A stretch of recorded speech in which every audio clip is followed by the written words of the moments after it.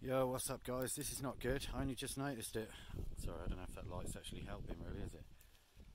What's happened is that the, what you may call it, I had on the, I had that clamp balancing the blades out. That's flown off, presumably here, flown off here and cracked into that in a big way.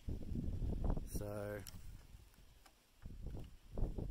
feels like it's actually split in the middle. So yeah, I'm just showing you that. Obviously I'm going to try and fix it. I've got fiberglass and stuff. I think some of that really thin fiberglass might do it, but yeah, just want to show you that because that will definitely need fixing as well. So glad I took it down really, because that might have carried on getting worse and worse and just split in half completely. So we shall see. Peace.